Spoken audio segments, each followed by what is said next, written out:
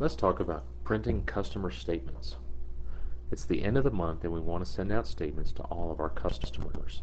Statements are an excellent way to communicate things with your customers, and it provides an opportunity to remind them of any balances they owe you. To print customer statements, come here to the Reports pull-down menu and come down to Accounts Receivable. Within this window, scroll down to the folder that says Customer Statements. Open this folder and you can view the selected statements that are available within Peachtree. Let's use the statement plane and let's preview it. Now let's look at some of the selection criteria that are available on the filter window. Here we can once again select the statement we want to use. Here we can choose the statement date.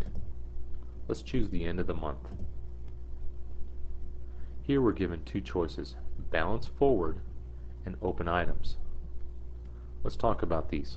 Balance forward will start with the balance that's owed at the beginning of this statement date period, which would be March 1st.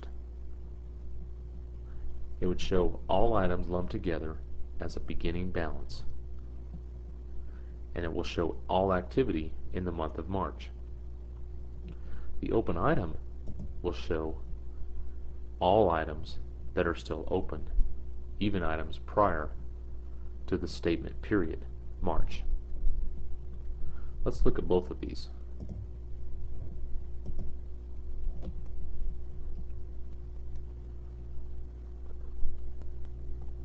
We'll first pull up the balance forward statement. Peachtree is going to prepare these statements first and then pull them up on the screen for us.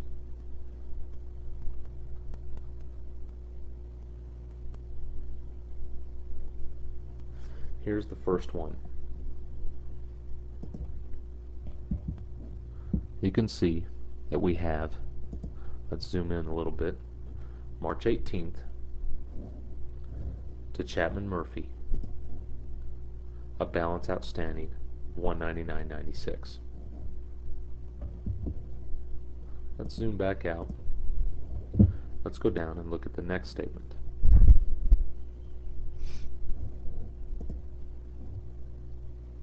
Here, this shows activity to Cunningham Construction.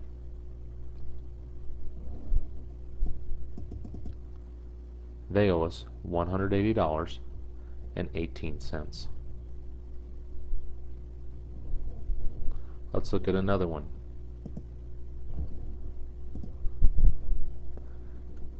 Here is a balance forward. This shows a balance forward all the way back from February. This also shows payments and partial payments.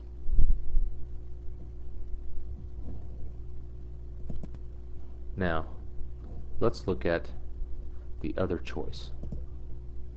Preview, and we'll go into the filter window again, and this time we're going to choose open items. Let's set our statement date again to the end of the month.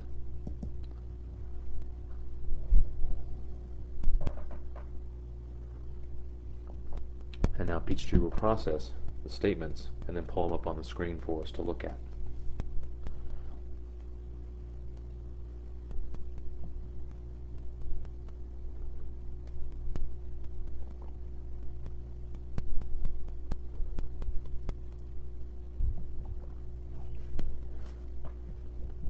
Let's scroll down a little ways.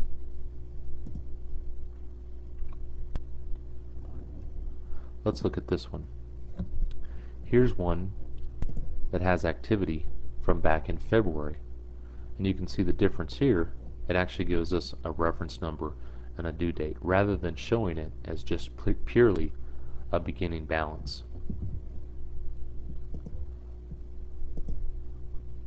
Here's another one. And that's the difference between the two, the beginning balance and the open item.